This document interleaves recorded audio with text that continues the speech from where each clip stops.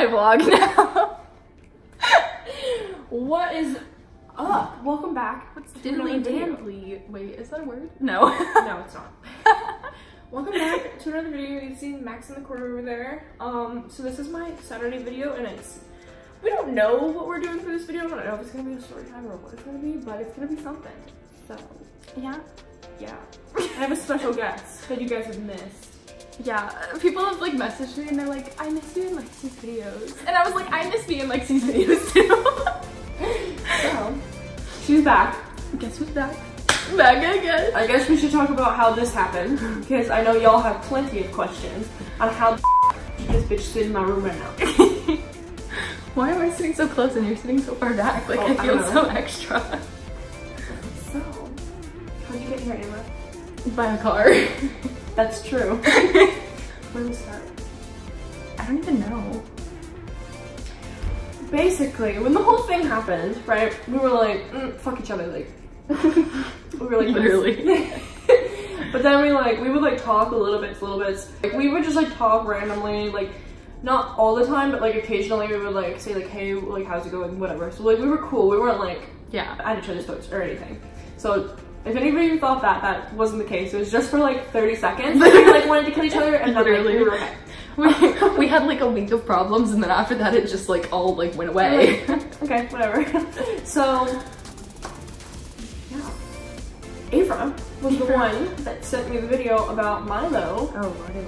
Oh yeah. At Walmart. So she called me up on the phone and she's like, bitch, you won't guess who the fuck I just saw walking out of Walmart. It's Milo. And I said, no fucking way. So that's basically what caused this, I guess. Yeah, I guess it did. I guess it did. I literally, like, I called her and I was like, I know we haven't talked in a while, but like, guess who just walked out of Walmart? And I was like, this is some good tea right here. So yeah, that whole situation is dying down, but I feel like we should touch on it just a little bit in this video. At least our side. Can we just talk about how we're polar opposites in this video? Like, all light clothing, dark hair, dark eyebrows, whatever is happening here. Do I have makeup still on my face? Yeah. It's okay, it's good.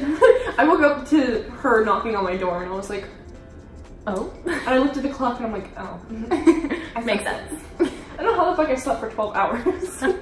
Anyways, so, that being said, getting back to this Milo BS. It is BS is what it is. I think it started out as a lie and now she wants to make it a reality to cover her ass, which really isn't even that big of a deal. Like, if you walk into Walmart with your dog, like, boo-hoo, who gives a fuck? If you would have just been like, I brought him to Walmart, like, we had to go into Walmart for some reason, like, I didn't want to leave him in the car. Like, that's my thing. It's like, I don't give a fuck if you have to bring your dog into Walmart because you don't want to leave him in the car and it's like on your way home. Just go ahead, bring your dog into Walmart, especially if he's like Milo and he behaves and is like totally fine. Go ahead, but don't misrepresent him as a service dog. That's where my problem was. Yeah. And it was said everywhere before this that he was not a service dog, he's not going to be a service dog, none of that. And now all of a sudden, she has a boyfriend with diabetes and he's going to be a service dog. But it's not even the boyfriend's dog, it's her dog. Yeah. The whole thing is majorly confusing, and I understand the want to have a service dog, because especially if you have somebody like me in your life, you know, amazing and stuff, you would want a service dog. I get it, but it's really not that much fun. And like, this is something people need to understand, is that having a service dog is a lifestyle. It is not a fun thing that you get to do every day. It's a lot of work. You have to worry about, it's basically like having a baby and bringing this baby everywhere, even though like the baby helps you. I don't even have a service dog and I know that. Yeah, it's a lot I'm just of like, work. no. It's a lot of fucking work, to the point where like people around me are like, do you have to bring her? Because like a lot of people like give us attention and it's like annoying. And I'm like, do people really do that? Yeah, people do ask me sometimes, like, especially like family members, like if they're coming down, I'll be like, they're like, oh, you want to go out to eat something? I'm like, yeah. And they're like, are you bringing the dog? I'm like, well, I kind of have to, otherwise you're gonna get like drugged up Lexie. Because like, if I don't have Dakota, then I'll just take my medication, and then I'm like a zombie kind of. So I'm like, either you can have zombie me or you can have me with the dog. So, yeah, that happens. People just don't like the attention, and like, I don't like the attention when I'm out in public. Like, I get the same 3 fucking questions every time. It's, are you training her?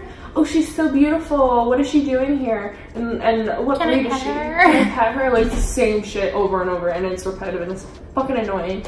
So it's like, having a service dog is not always a good thing. There's pros and cons, and the whole, oh, he doesn't need one, but he can benefit from one is total bullshit. I feel like if you don't absolutely need a service dog, if you haven't tried everything, then you really shouldn't try to have a service dog, because it is so fucking hard and it changes your whole lifestyle. And it's not just like you want to have a dog and you can bring shopping with you. Like, go to Ross, go to pet friendly places you can go shopping with, like, you know, and TJ Maxx. Every now and then, like, you know what I mean? Like, it's really not that much fun to have a dog with you. It's too much attention, and if you're doing it just for the attention, then you're doing it for wrong reasons.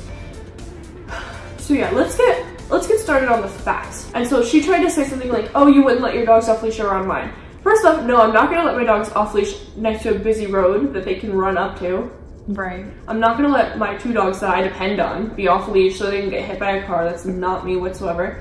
And like, Milo is great, he's good off leash, whatever, but she doesn't need him to be off leash. And so you can do that in your backyard that's fenced in, you know what I mean? Like, this is the big thing. Laws are important, and especially the service dog handler, if you want to do it the right way, you need to follow the laws, because they are set there for a reason. Like, that's to keep everybody safe. If you're not following the laws, then like, what are you doing? Second way that she's not following the law is service dogs in training have public access rights. That is so owner trainers can train their dogs. Joanna's not the handler, so she's not an owner trainer. She's training this dog for somebody else. She doesn't have a license to train a dog. So technically, if she goes anywhere that's not pet friendly, she's illegally bringing this dog there. Another way is this dog doesn't have a task down. In Florida, you need to have at least 1 task before the dog can go out in public. So like, she doesn't have that either. The dog doesn't know anything but obedience, and obedience is not a task. Opening a door is not a task, that's just a trick. Because, you know, they're both standing up, they're not in wheelchairs, they can open doors if they want to. First off, why would you even bring your dog to Walmart?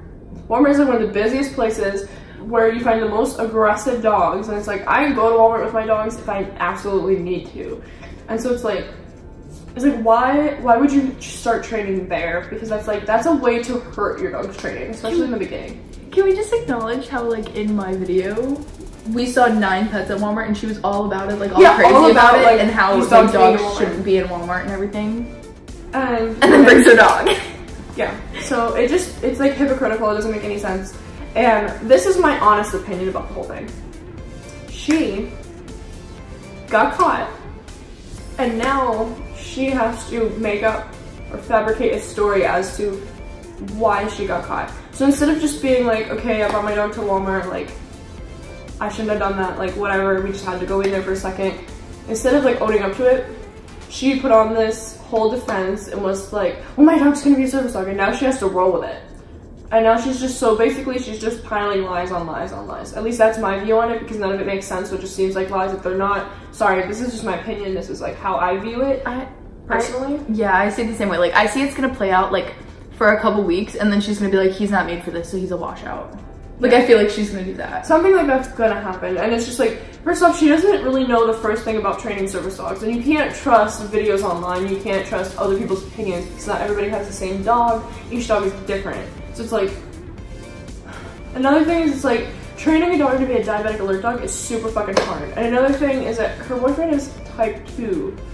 Type 2, you just take a pill and then like you're pretty much good to go. Like, yeah, you can have like lower high, but it doesn't go as severe. Like Nolan, for example, his good sugar is anywhere from 80 to 180. So like, if he's in that range, he's good. If he's above 200, then he's really high. And if he's below 60, then he's really, really low. So him, it goes drastically. Like, I've seen Nolan when he was at like 31, and like shit was serious, you know what I mean? And I've seen him when he was at like 365. So like, it varies that much. And how are you gonna say that like how are you gonna say that it's as severe as it is to need a service dog when you just have to take a pill in the morning and your doctor already told you like you don't really need one? Like, if you don't absolutely need a service dog, then you should not be getting a service dog, because it's just, that's not the way it works. And for everybody saying you don't need a note, you most definitely need a note to protect yourself. So if a cop or somebody, like if somebody wanted to take you to court and you didn't have a note that says that you need a service dog, and you're just like, my dog's a service dog, you know what the court's gonna do? The court's gonna go, this dog isn't an actual service dog, it doesn't have any professional training, the handler doesn't have a reason to have one for the doctor. So the two things that make up a dog a service dog, you being actually disabled, which I'm not saying is not actually disabled, but that note is what proves that you need that dog, that you're disabled enough to have that dog. and then no professional training, which it's not needed, but you need to have like either of those. She doesn't have either of those. So in the eyes of the law is going to be like, this is not an actual service dog. And that's the whole problem, is that she's not doing anything to protect herself. You have to have shit in place. They don't have anything in place. They just got the idea of a service dog and they're like, okay, I'm going to start training this dog and bringing it everywhere because it's fun. And that's their thought process. And so like, go ahead, support them, whatever, but you need to like also understand that they just want a service dog for fun. They don't want a service dog because they actually need one, which is the real tea. Yeah. But it's the truth. It's literally the truth. I don't want a service dog. If I could just take some medicine every single day, like if I could take a pill in the morning and it wouldn't make me a zombie and I could be fine, I would do that. And I would leave my dogs at home and just live my life as a normal person, because I have certain things I can't do every single day. Like I can barely open doors by myself because I have a dog with me. Like people have to open doors for me. You know what I mean? Like it is hard having a service dog with all the attention, with the negative attention, positive attention, whatever. It's not worth it in the end if you don't actually need one. Yeah, and he even said himself, like in Joanna's Instagram story, that he doesn't need a service dog, and the doctor said he doesn't need one, but he could benefit from it because he doesn't take care of himself and he forgets to take his pills. Like at that point, set a reminder on your phone, take your pill in the morning. Like take your pill. If you could, this is my point, if I could just take a pill and be pretty okay for the rest of the day, then that's what I would do. And then, so them saying that like it doesn't have to be a last resort, it definitely should, because it is a whole different lifestyle. And I said, you know, so, you know, if he goes to work or he goes to school, where's this dog gonna go? And she's like, probably not with him. I'm like, so you're really only gonna be taking this dog shopping? Like if you're only, I thought you were like, if you're only, like, if you're only taking this dog out for fun, when you want to do fun things, and like, is it really necessary? And that's the thing, is like, is the dog necessary? That's the problem. That's the tea. That's the real tea, sister. Anyways, I guess we'll stop talking about it, but I just want you guys to know that like, this whole thing is fishy, and she doesn't have the first clue about what she's doing, and she doesn't want advice from anybody, so hope she succeeds. But, and also I just want to clear something up. Milo's not a bad dog. Milo's a pretty awesome dog, but I don't think that they know exactly what they're doing to make sure that Milo has the highest success rate for what they're trying to do. Yeah. Which diabetic alert is something super, super serious. Like I probably couldn't train that when when Nolan goes to get his diabetic alert dog, he wants to get professionally trained. So, I mean, like, that should say something, you know what I mean? Like, normally they are professionally trained. It's really hard to own or train a diabetic alert dog because it's something that's super, super serious. Anyways. Anywho, moving on. What? I don't know. Come here, Max. Well, here. Get her. Come here, Max. Get her. He's like, hi. Oh. Is that how you feel? Ow.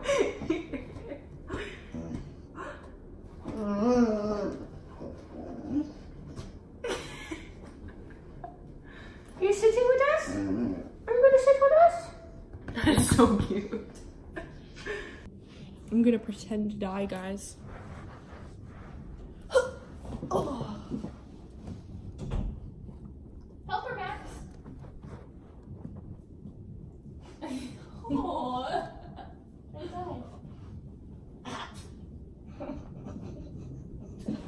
If I didn't already die, you would have cut off my fucking circulation. That's what I want to say too. My fucking airway.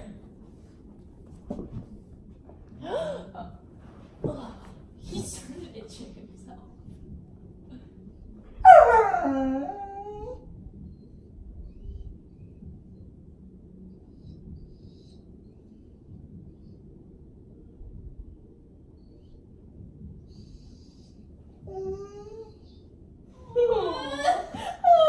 Just laying with you.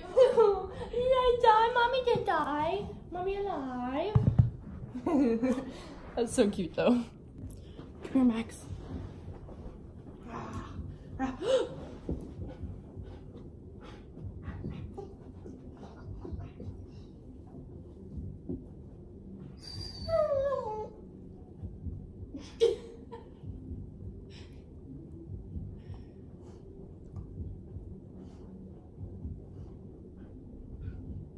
You don't care?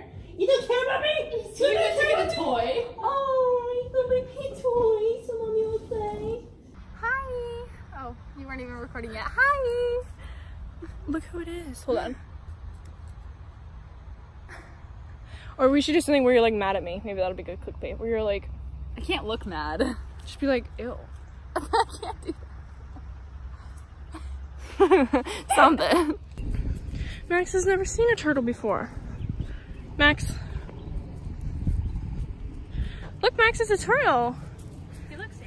Max meets a turtle. Don't go up that close to it. Come here, let's get away from it. He looks mean. Look at the turtle. Are you okay, Mr. Turtle? You look mad.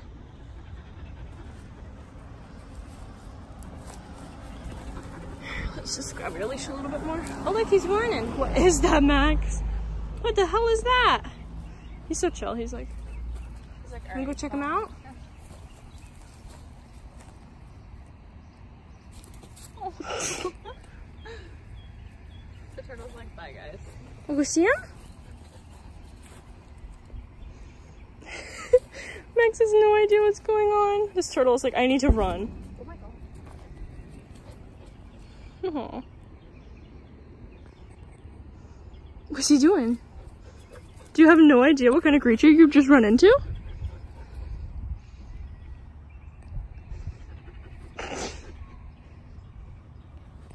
Go ahead, Mr. Turtle. Oh, he's hiding now.